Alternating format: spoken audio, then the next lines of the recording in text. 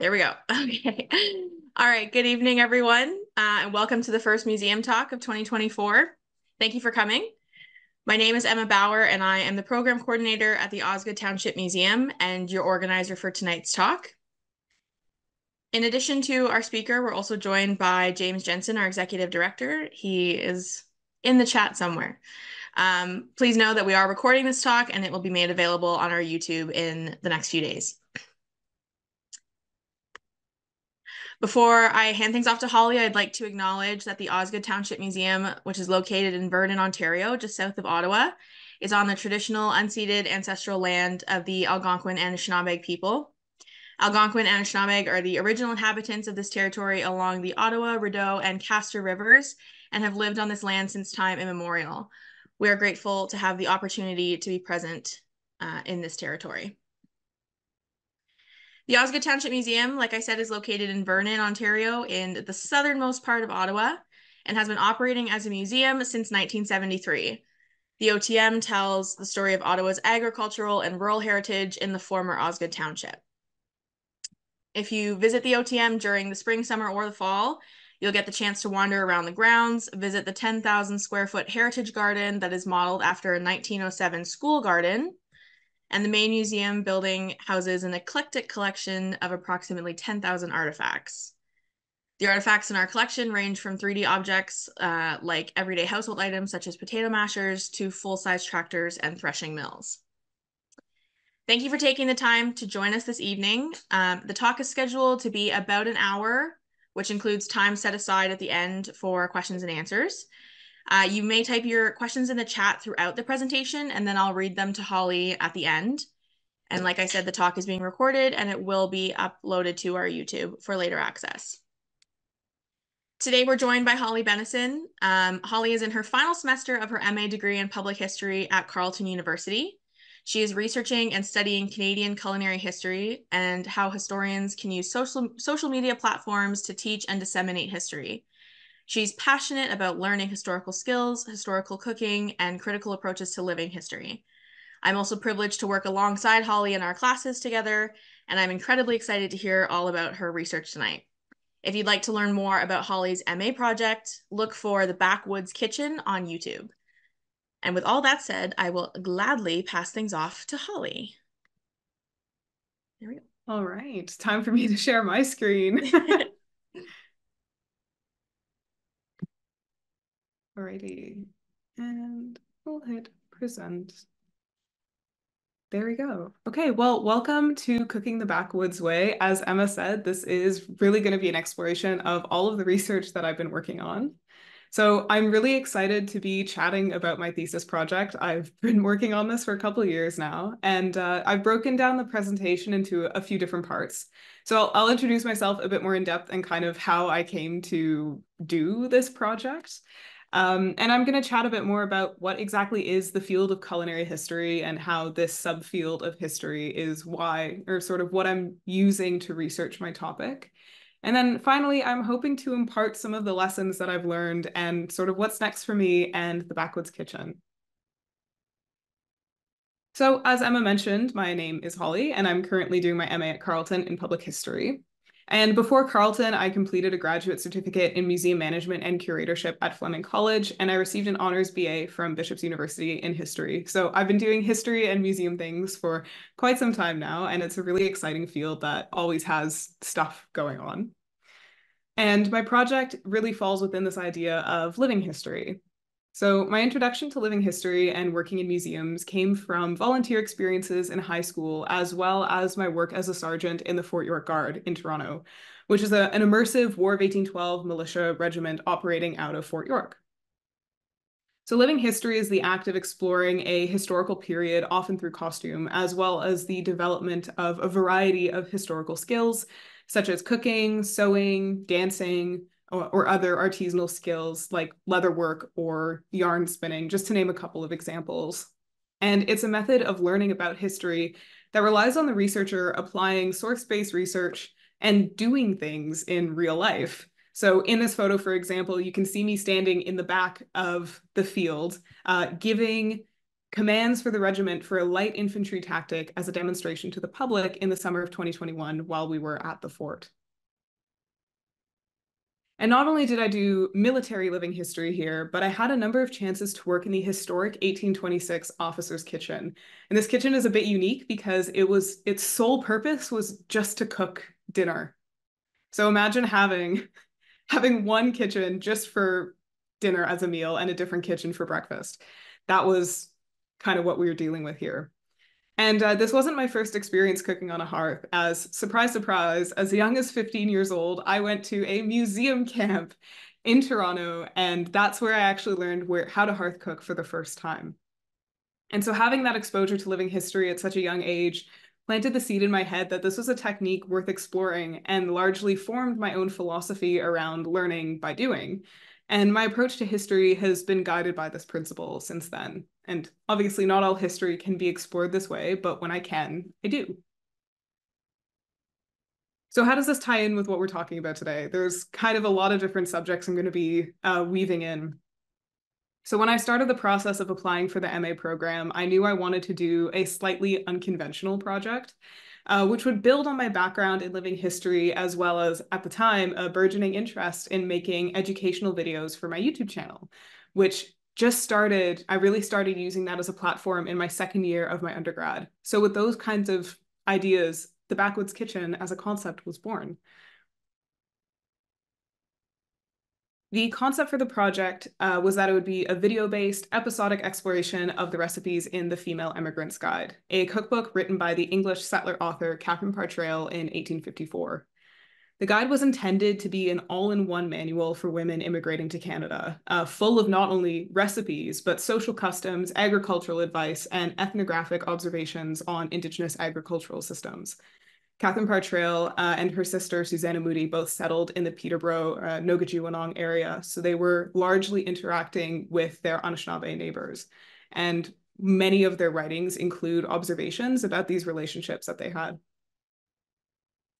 So in each episode, I would cook one recipe from the book, demonstrating the historical skills needed, as well as providing a bit more of a background on the recipe and ingredients as they related more broadly to Canadian history. And since the cookbook was published in Ontario, a lot of the content relates specifically to Ontario. So shown here on these images is a raspberry pie that I did for my MA proof of concept, which is a 10-minute video that had about 5 recipes prepared, called A Victorian Picnic at Bradley House. So you can see that on the top left. And then the top right is venison soup. Bottom is raspberry vinegar, which is actually a drink, and then pumpkin pie. So all of these recipes are from the guide. So I've been a big fan of other immersive history channels such as Townsend's, English Heritage, and Early American. And if any of you watch these channels, like, this content will be really familiar to you. But in large part, my explorations of immersive Canadian historical content online were slim. There aren't many projects like this focusing on Canada. And I had a strong desire to continue this sort of virtual telling of culinary history from a distinctly Canadian perspective. And that's what solidified my drive to work with social media and specifically the YouTube platform. Okay, so I've been saying culinary history, culinary this, culinary that, but what exactly is culinary history? I wanted to just kind of explore this idea a little bit, just to kind of give you guys an idea of the scaffolding that really forms my main course of study, what it's like working with a cookbook, and how does that fall under this topic. So this is the definition from Cambridge University Press, and I like it because it covers quite a wide range of what culinary history can be about. So culinary history studies the origins and development of the foodstuffs, equipment, and techniques of cookery, the presentation and eating of meals, and the meanings of these activities to the societies that produce them. So fairly wide kind of area of research that can be done through the culinary history lens. So culinary history in Canada has been a growing field since the 80s at least, with authors studying Canadian cookbooks, immigrant social histories, restaurants, dining styles, recipe deep dives, cooking techniques, and recipe translations. The Culinary Historians of Canada is an amazing resource for the advocacy, promotion, and research and resource sharing in this field. And so pictured here, the under Canadian Cookbooks Online is one of their projects where they've digitized quite a few Canadian cookbooks that are in the public domain as PDFs, and they're freely available to conduct your own research with. So that's just one angle of culinary history. The two images are from a War of 1812 event that I attended back in September, and I was doing a cooking demonstration. So on the fire, I was preparing a soup one day. And then the second day, I used a cast iron pot to prepare a sort of curried vegetable dish. And I took the lid, flipped it upside down, and put it on the coals to reheat some ham. And what I was talking about was really looking at these ingenious ways that women, especially, were preparing foods and cooking in sort of wartime when you really had to bring your kitchen with you. So having a multi-purpose tool like this was not only a new technique for me that I was exploring, but a really cool way to talk to the public about why I have a frying pan lid in the fire. And then the last example at the bottom is an article from Fiona Lucas in the Canadian History magazine, also about culinary history. So there's a lot of different ways that this field is being researched and being presented currently in Canada. So one of the skills, the key skills in working with historic recipes is learning how to translate them, because oftentimes they don't include precise measurements or instructions. And if you're looking at historic recipes, most often there aren't even instructions at all. So one such translation project that I undertook just to kind of continue practicing this was working on deciphering the recipes from a 1911 culinary manuscript that I purchased for my collection. And as with any skill, the more you practice, the easier it becomes as you begin to adopt a better understanding of the techniques and methods of cooking from the past. So every recipe that I made for the Backwoods Kitchen was translated in the sense that I experimented with the recipe at home to get precise measurements, as well as figure out what temperatures to cook things at, now that we have reliable heat sources like stovetops and ovens. And doing this translation was important for two reasons. The first was so that I could pre-package all my ingredients to bring to the location. But the other reason was because these recipes are available on my website. So for my viewers who watch an episode and they really want to try something out at home, the recipe is there for them to do in a standardized way. So it makes kind of preparing these recipes outside of the context of my project really easy for other people to do too. So with all of that background, I'm excited to get more into the specifics of the project itself. This is the Backwoods Kitchen logo that my partner designed for me. And I think it really encapsulates sort of what I'm attempting to do, highlighting a lot of these everyday tools that don't often get that same recognition in history as sort of other topics. So each episode, like I mentioned, attempts to tell a story about a recipe from the guide, adapted to suit Canadian seasons, environments, and the usage of Indigenous-derived foodways and products. And so far, of my episodes, I've made raspberry vinegar, which is a drink, pumpkin pie, green corn patties, which is essentially a fried corn pancake, and actually one of the earliest recipes I learned when I first started to cook on the hearth. Preserved apples, which were apples boiled in a brown sugar syrup, so you can preserve them for the whole winter.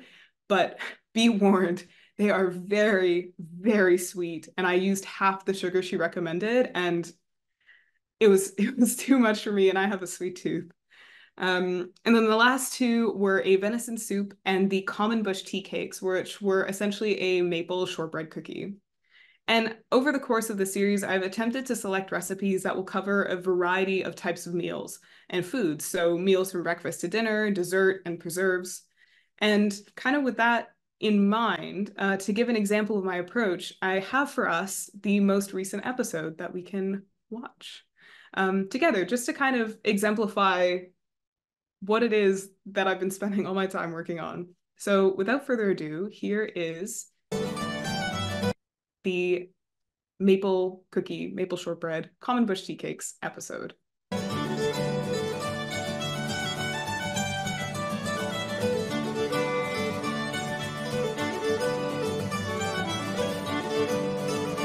It was only a matter of time before I made a recipe with Canada's most recognizable food, maple. Maple sap is turned into syrup by boiling it. It takes about 45 liters of sap to make just 1 liter of syrup and can further be refined into sugar granules if desired. Trail refers to this as homemade sugar, and while it could be produced locally, the labor required was more than what most settlers were willing to put in. Welcome to the Backwoods Kitchen. I'm your host, Holly Benison, and on today's episode, I'll be baking a batch of common bush tea cakes from the Female Emigrant's Guide. Maple syrup and sugar weren't just innocuous ingredients on a pantry shelf or a trading item. A common misconception that I've heard from guests while working in museums is that Canada was naturally prone to abolitionist views because we could easily boycott plantation-made sugar by prioritizing locally made maple sugar. As early as 1824, American farming manuals were pointing out this connection as well, with one author stating that, as good white sugar can be made of maple as of cane sugar, what a value would not be added to it by the reflection upon the different manner in which these kinds of sugar are produced. The cane sugar is the result of the forced labor of the most wretched slaves, toiling under the ardent rays of a burning sun, and too often under the cruel lash of a cutting whip, while the maple sugar is made by those who are happy and free. So while this argument existed in agriculture and abolitionist circles, it is only a small footnote in Canada's broader history around slavery. In the scenarios that I've heard this argument deployed, it's come off as more of a myth than anything. Nevertheless, it would be an interesting thread to continue researching. As with many of the recipes in this series, this ingredient is also derived from Indigenous foodway practices. Springtime is usually associated with the production of maple syrup as the temperatures warm up enough to allow the sap to flow more freely through the tree. Syrup and sugar were highly valued because they would take weeks to produce, with many European settlers making commentary on the fact that it was too much effort for the outcome. Trail also mentions in the guide the value of sugar, but little desire to undertake its production. In this regard, settlers more often purchased maple sugar products created from Indigenous producers rather than making it themselves. As Trail says, if the settler has resolved upon making sugar, it was a process where most of the labor fell to the women of the household. In the backwoods, the women do the chief of the sugar making. It is rough work and fitter for men, but Canadians think little of that. I've seen women employed in stronger work than making sugar. I've seen women underbrushing and even helping to lay up and burn fallow.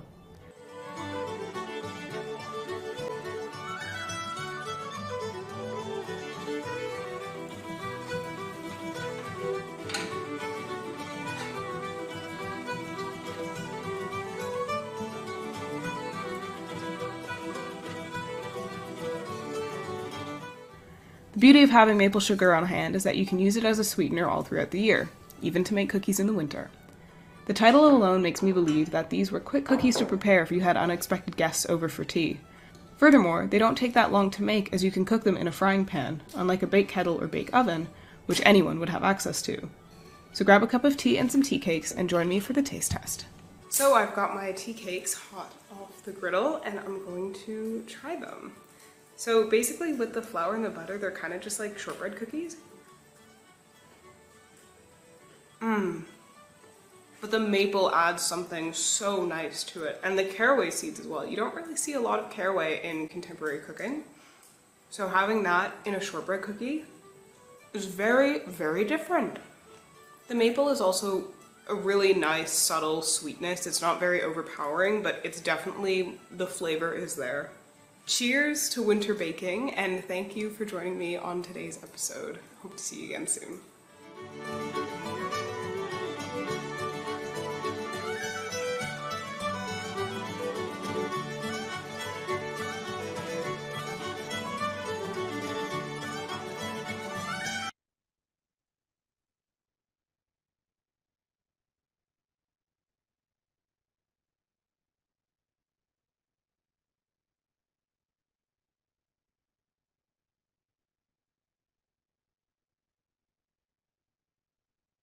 Holly, you're muted right now.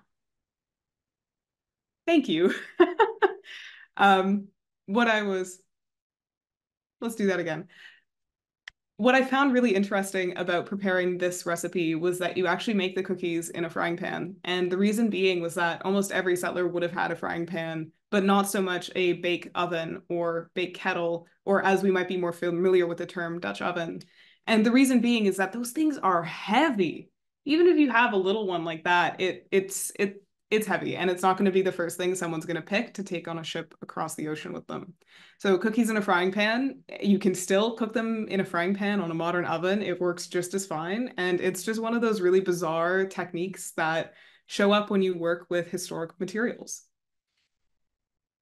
So After months of researching and producing and being involved with this project, I have learned some lessons, thank goodness, because that is what anyone would hope when you've been undertaking a project like this. And I wanted to share them with you because I think it really speaks to the kind of stuff that you can learn when you do an immersive project like this, and especially when you're working with culinary history materials.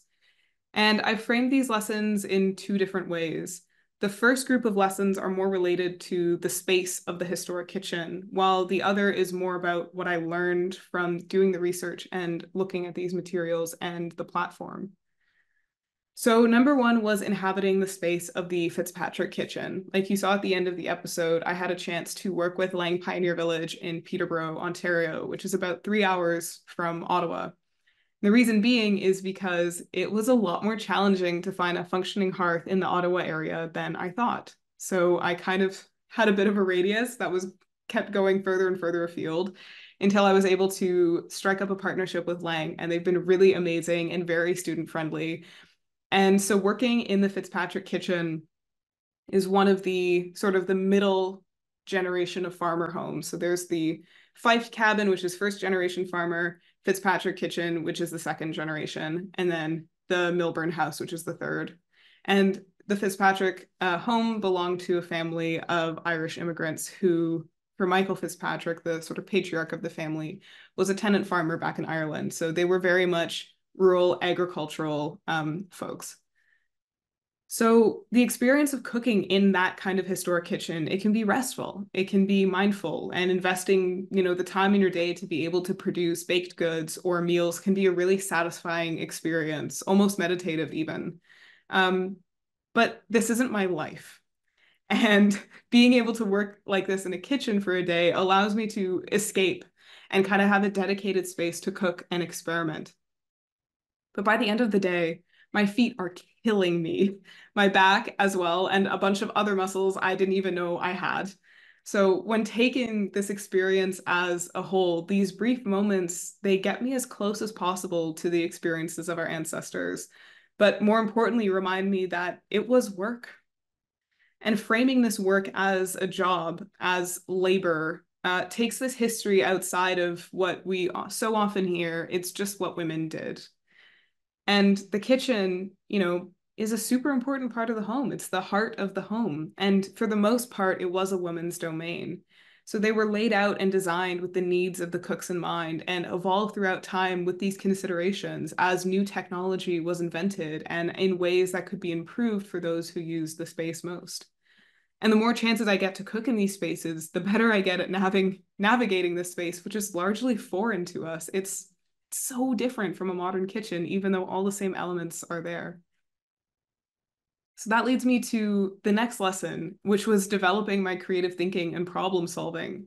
And like I said, so many of the things that I've been working on with this project are all skills that take a lot of practice. And so when you enter a simulated space like a historic kitchen, you're forcing your mind to work differently as these new sets of challenges are presented to you. And this also comes into play when doing the research and trying to expand the pool of sources I can use to deepen what I'm bringing to the table around this subject matter. The last thing I'd say in this category is really about thinking practically and my sense of spatial awareness. Managing a historic kitchen requires a lot of different skills than managing a modern one. So when I would drive to the site from Ottawa, when I'd arrive on site, I first things first, do an inspection and start the fire. Then I would take my costume and I would change into my outfit, which had all of the layers. So I'm cooking in a corset every time. I've got moccasins on and I've got sort of a work dress. One is from the 1850s and one is from the early 1860s. So they're all fairly compressed in the same sort of decade. Then I would go and feed the fire and then set up the space. So bring out my cooking bowls, my recipes, set up my camera, and all that kind of stuff. And basically, once that's done, I'm ready to go and start filming. So getting the hearth ready in the background is one of those new ways I had to navigate this type of kitchen, and because I'm cooking in it for the entire day. So managing the fire, managing my wood pile, and all those kinds of things. But obviously at home, we come home, we turn on the stove burner, and it's ready to go. We can cook. Trying to do dishes as well was another challenge in a room without a sink or running water. trying to figure out what to pack and bring to the location, only having seen it once. And compacting my filming equipment and other peripherals all got me thinking more practically, especially in a house that has no electrical outlets. So bringing 5 changes of batteries for my camera just in case, and bringing a music stand holder to hold my teleprompt software. So all of those things overall, like these are the kinds of skills that you develop when being faced with these kinds of challenges or undertaking these kinds of projects. And then on the other hand, there's the lessons that I learned from researching the content itself and working with a social media platform like YouTube. Catherine Parr Traill and her works have been studied by literary scholars, historians, and a variety of academics for years. And thankfully, this means that there's a large library of sources that I can draw from in my own research. But it's also a challenge to figure out what new questions I can ask of this material that has been looked over so many times. And how can I look at these sources differently than those who have studied it before me? So I'm really pleased with the direction that I took, as a lot of what I wanted to study was influenced by settler-indigenous relationships and foodways. And to be able to demonstrate kind of that history and that story in my own way of storytelling on social media. And furthermore, the medium of film is going to get a very different message across than text. And for many, it's a much more entertaining and accessible way to learn. For me, being so involved with these sources for years makes it feel like this material is like something that everybody should know. But often I have to take a step back and recognize that a lot of people who are coming to my channel, they aren't Canadian. I have a lot of American viewers who watch this content and they've never heard of Catherine Parr Traill before, or that sort of Canadian focus. So it's really interesting to kind of see how I'm coming into this, and how my viewers are coming into it as well. And working with a social media platform also introduces a new set of challenges that a more traditional approach doesn't. So being able to see my project have a life in real time has been an amazing feeling, to see people respond to it and watch it as soon as an episode goes up. And I get a lot of comments, and that really shows how curious my audience is, and hearing, which recipes they want to try or if they learned a new technique. And I've also gotten a lot of comments about people who see my episodes and it reminds them of childhood memories, and they often share these stories in the comment section. And that's been really interesting to see how this content can really connect a lot of people over different countries and over different times. But on the other hand, when I started the project, I had a very slowly growing channel, probably 500 subscribers and less people who were coming regularly. So then I start posting the project and my channel was growing way faster than I ever thought. And it's great because the more people who get to see it, they get to engage with the content, but it also meant that I was being seen. And I really wasn't sure how it made me feel really weird to kind of be seen and criticized. And even though it's exactly what I expected and I wanted to get a lot of feedback, it was kind of difficult to adjust to that way of interacting with people online. So the relationship that social media changes the relationship between the presenter and the viewers was something that I had to, and I'm still getting used to as the project sort of continues on. And the last piece is also seeing how my skills in filming, editing, and using the platform have improved. Like I mentioned, I first started making educational content on my YouTube channel when I was in my second year of my undergrad. So there's been a lot of improvement since then. And having that visual representation throughout time of how that has changed has been really cool and very valuable. Definitely that one's a bit more of a self-reflected lesson, but it's nice to see a bit of encouragement as you kind of track your own progress over time and you're like, wow, hey, I've changed. I've developed some skills. I did the animations, which is not something I ever would have thought I would have done, but this project kind of, it makes you figure out ways to stylize it and do all that kind of fun stuff. So what's coming up next? What is going to happen with the project?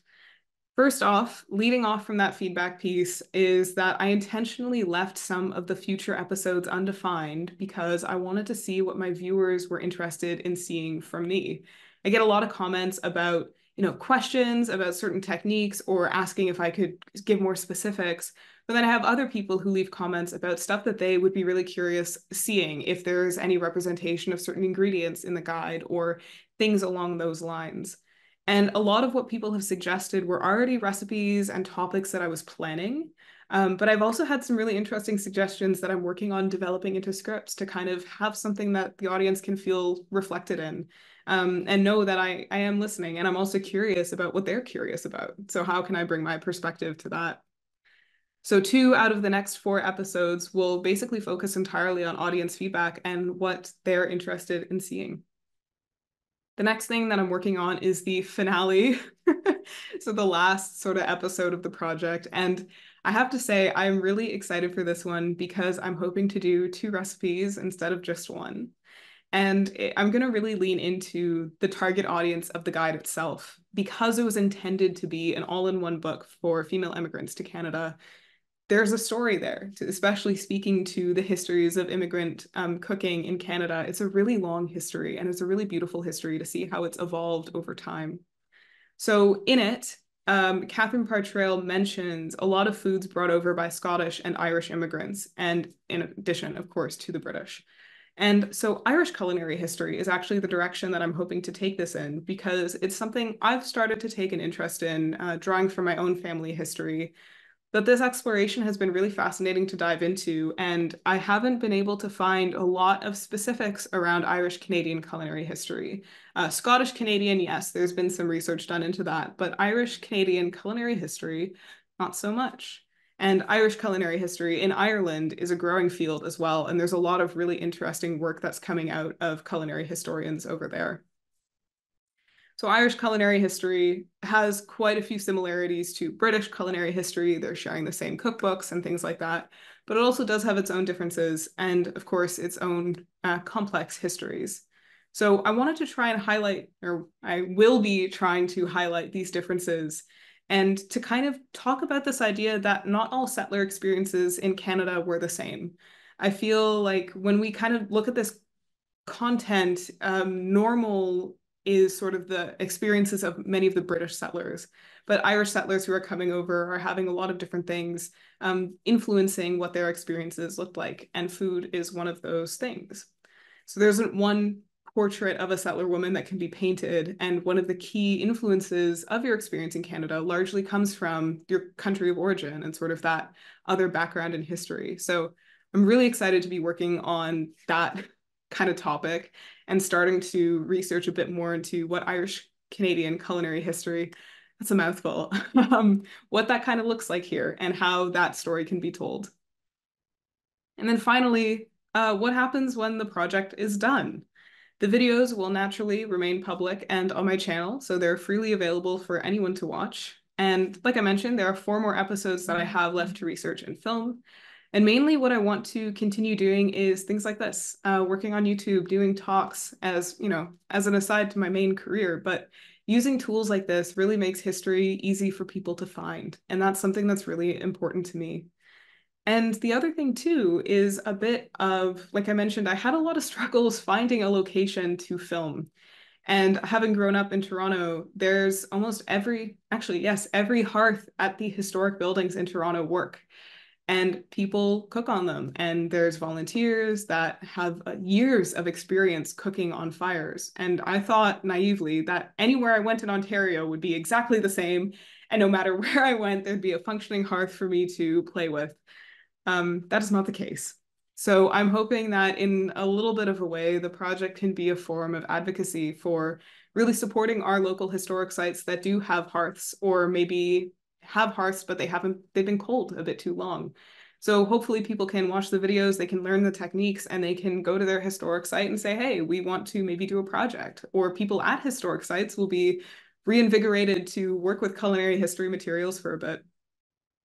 And, you know, there's a lot of interest in our communities as well as online for this kind of history and this kind of content, as food has long been something that connects people across cultures and across time. So I'm hoping that even when the project ends, it will continue to have a bit of a life and be a reference and a resource for people in the future. So before wrapping up, I hope you all can get excited with me about what's coming next. And I actually wanted to leave you off with a sneak peek for episode 7. It's a bit of a milestone as it will be the last episode that I release before my thesis defense. And this recipe would have been made in homes that may have experienced poverty, a poor harvest, or limited cash flow or other such similar circumstances. It was designed to have limited ingredients to be able to feed your family in times of need. And I really wanted to demonstrate a recipe like this to try and show the wide spectrum of recipes and the reasons that they were cooked. So without further ado, a sneak peek for episode 7.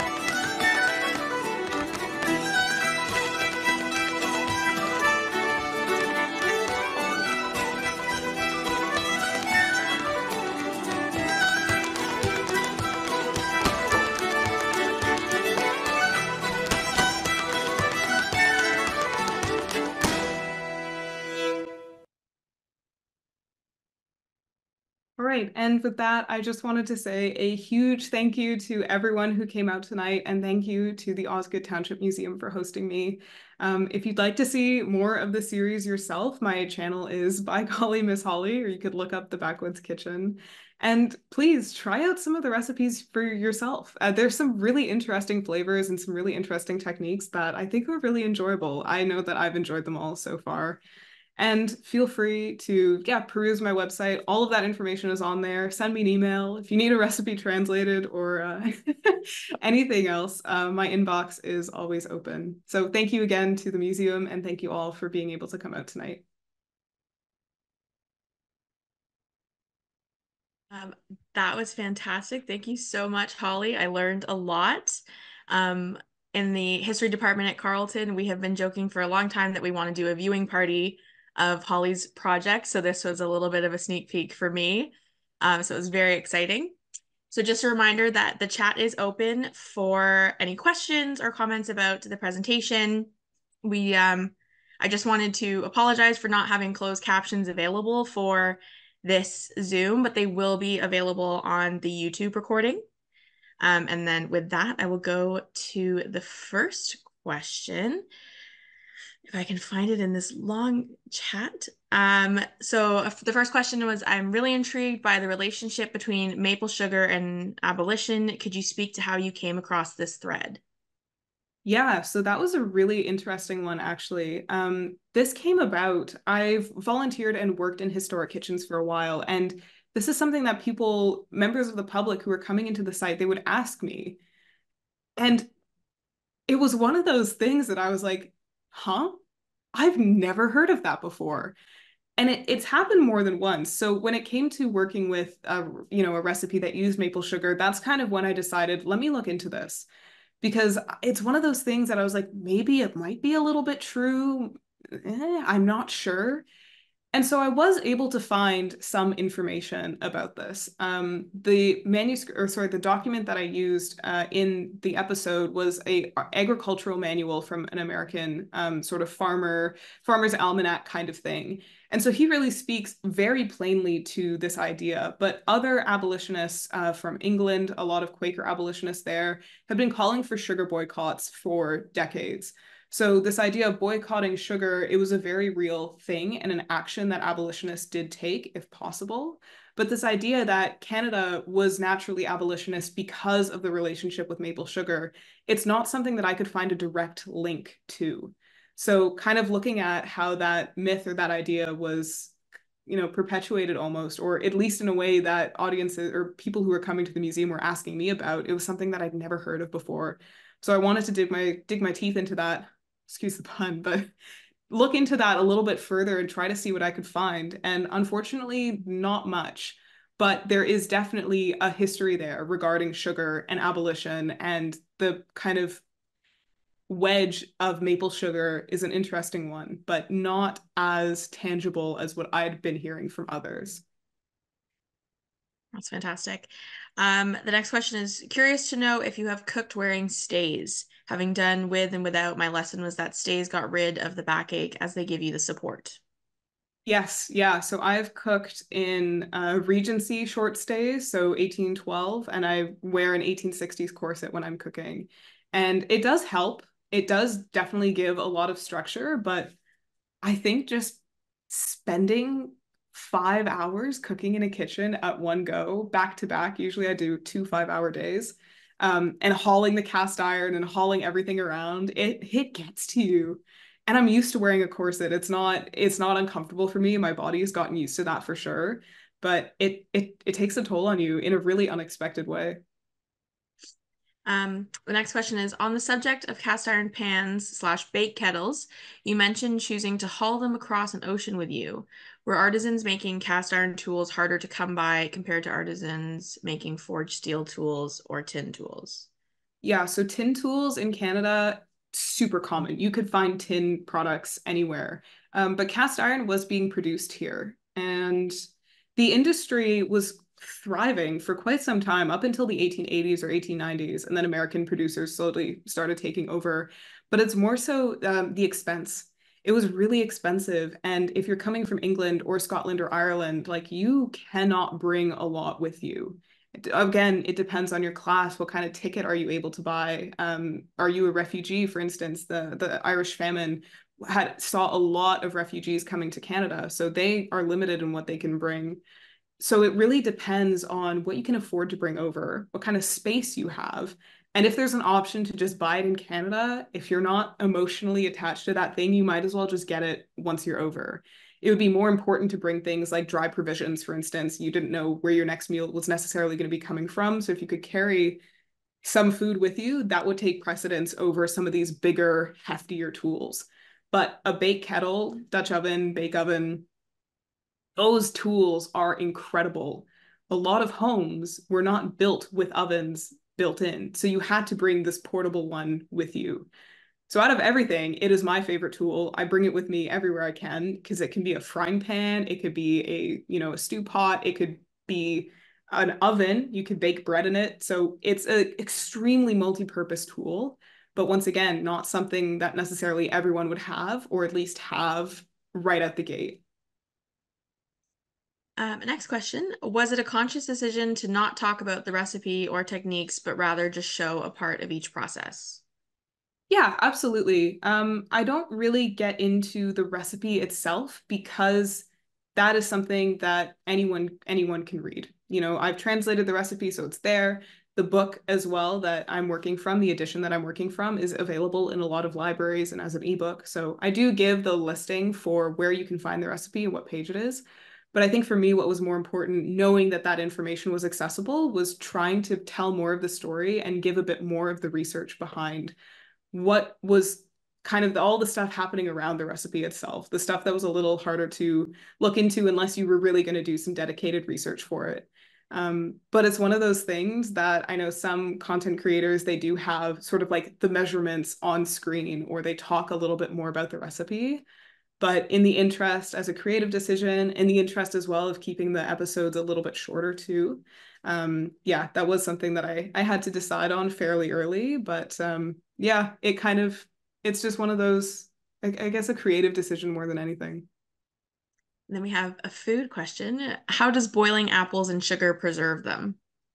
Yeah, so that's a really interesting one. Basically, a sugar syrup, if it's 2 parts sugar to 1 part water, is a super standard method of preservation.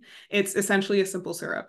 And the sugar acts as a preservative. So when there's that ratio of 2 parts sugar, 1 part water, it's enough to create the syrup, but you're not introducing too much liquid to start like a molding or decomposing process.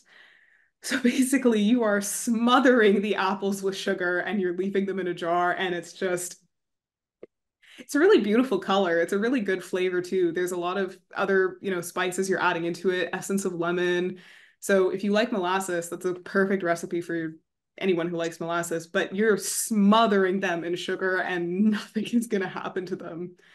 Um, with that in mind, though, my background is not in preserving or canning. So when I made my recipe, I did two versions of it, the recipe I tested at home and then the recipe I made at Lang. And the recipe I tested at home, I left it on my counter for about 2 months and it was fine. It was totally fine. She says you can leave it all throughout the winter and nothing will happen, but I'm of the mind where I haven't had formal training in preserving or canning, so I'm not gonna test that. It's something I need to definitely look more into. And I did mention that in that episode. I was like, try this if you like, but please be aware that it's not a modern technique. So that those sort of modern safety standards that have been tried and tested at this point, not really the same for this particular recipe. Yeah, I know. I remember I think you sent me an apple butter recipe that I tried Yeah. making that I was very, had a very fun time doing it. It was my first time doing any sort of preserving or anything like that. So that was really interesting.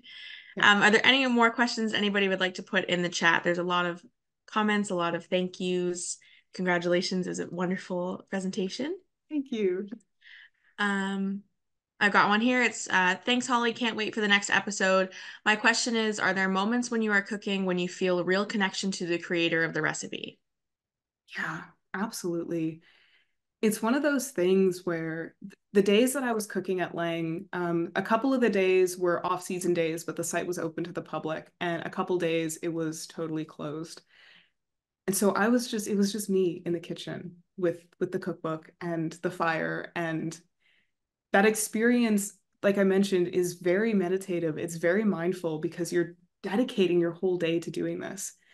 As for a connection with the author, she lived half an hour away from where the museum is currently located.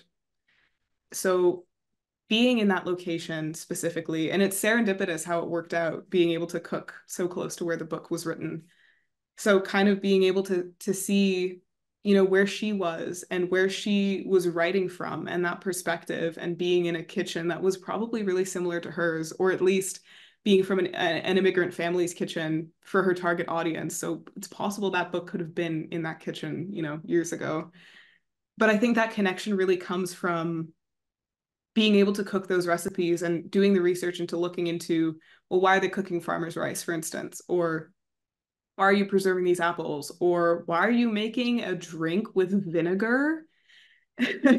And kind of looking into more of those contexts, that's what really connects me to. And then being in the kitchen, going through the motions and kind of reading these instructions and following them to the best of my ability, especially when there's like question marks over what does she mean by this? What is that food? Where can I get that? What does this term mean? So absolutely. And I think that largely comes from being in the space, doing the same recipes, and really just allowing yourself to not think about anything else, not feeling rushed, and just taking the time to really enjoy the process. Yeah, that's really interesting. The next question, sort of touching on what you just left off, was, has it ever been difficult finding the ingredients for some of the recipes? Yeah, for the most part, it hasn't been too bad. The one that really tripped me up, and this is an episode that's gonna come out after my defense, it was for yeast. And I'm reading it, and she says a cup of yeast. And I'm like, surely you don't mean the dry, like Fleischmann's bread yeast packages. Of course not. But what do you mean by yeast? And a cup of it. So I'm reading through some of the other stuff in the book, and she's got a lot of information on leaveners. So using brewers' hops. So if you had a beer brewer in your town, you could go to them and buy the hops from them, or brewer's yeast, and making all kinds of leaveners. And then I was like, yeast, leavener. She's just using another word for a leavener of some kind. So then I was kind of figuring out, okay, well, what do I want to do with this now that I figured it out? It's a leavener, it's something that's going to make these pancakes rise. Well, what do I currently have? I have a sourdough starter in my fridge. His name is Gronk. Gronk the sourdough starter. But I had that already, and that's exactly the kind of bacterial leavener this was before chemical leaveners were invented, or just on the cusp of when they were invented. So she's going to be working with a bacterial leavener. And I was like, I have that. So I put Gronk to use, and I fed him. I fed the sourdough starter over the course of 2 days, so it would grow and grow and grow. So I'd have enough for a cup of yeast, a cup of leavener. That was the only one that kind of tripped me up. Everything else is fairly apple sugar, maple sugar, cinnamon, nutmeg. A lot of these things we still have in our pantries, or other ingredients like caraway. You can still buy that fairly easily.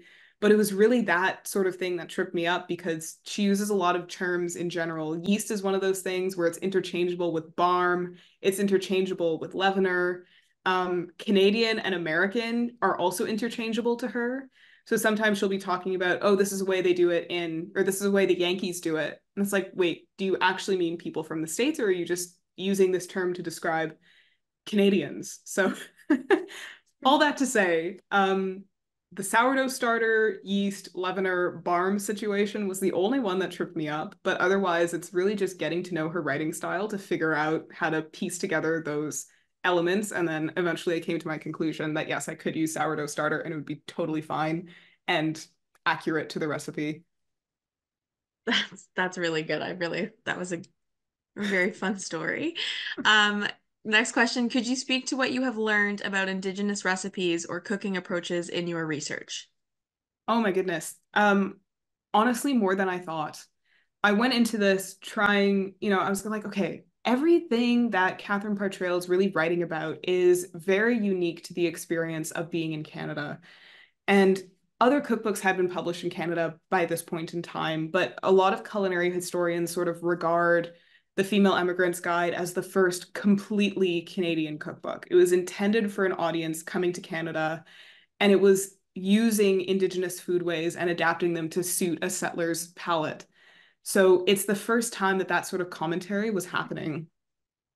In every episode, there's been a connection. Sometimes they're tangential. In the first episode, where I talk about raspberry vinegar, the drink, I talk a lot about sort of like raspberries and why you might be using raspberries in the kitchen. And of course, mentioning that blueberries, cranberries, yeah, blueberries and cranberries are like the only native berry plant in Canada, and the others sort of came.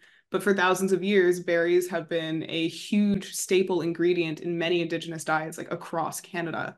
So that's sort of one of those things where there's a connection there, but it's a little more surface level. But then other recipes, like when I was working with the venison soup, she talks about a really interesting practice, which for Indigenous people of the time, especially like so for the Anishinaabe, which is where her relationships were coming from, is this concept of reciprocity.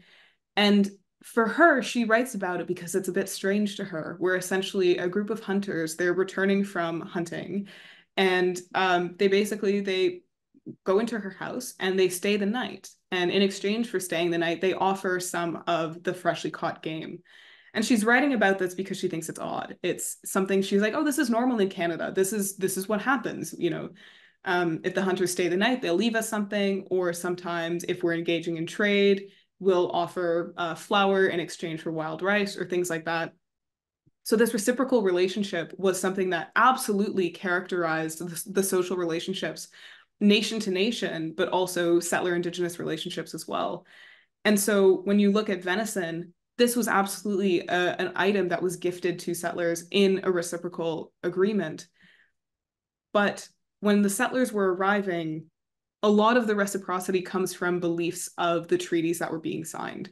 In the Peterborough area, there were a significant number of treaties that were signed that displaced the Mississauga around the area quite a bit, reduced the land that they had to live on, and also reduced quite a number of the traditional hunting and fishing grounds. So when you look at that in context, these treaties were signed 30 years before Catherine Partrail ever arrived in Canada. So for her neighbors, the Mississauga neighbors, this is something that they are following because it was in their treaty agreement, ideas of reciprocity. But for her, it never comes up. She has no idea, and she's just writing about it in her book.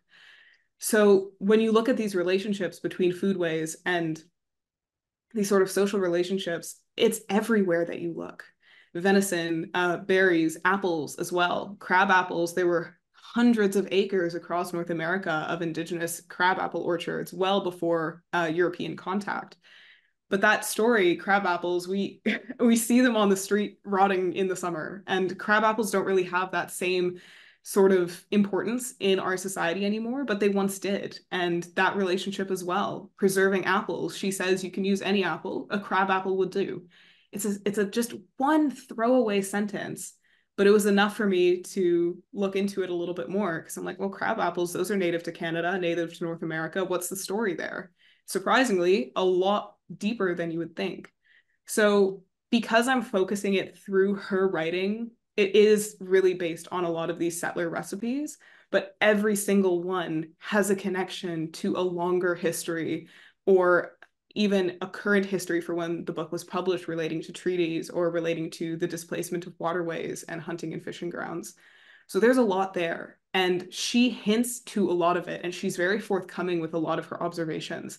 So her writing is a great place to start for my project, which is very focused on her cookbook, but for looking into other things for this time period as well, and sort of tracking that history of how Indigenous foodways significantly impacted what settlers were eating and how their diets were shaped. That's fantastic. Thank you. I think that is it so far for questions. So Holly's information is up on the screen, and um, you'll be able to look up the Backwoods Kitchen should you want to try any recipes. I know I'm going to. I would like to thank you all for coming, and I would really like to thank Holly again for spending her time with us this evening and sharing her knowledge. It was great to get to see what you're working on, and I'm very excited to see what you have in store for the future. So thank you again, Holly, for coming, and thank you all of you for attending. This will be available on our YouTube in the next coming days.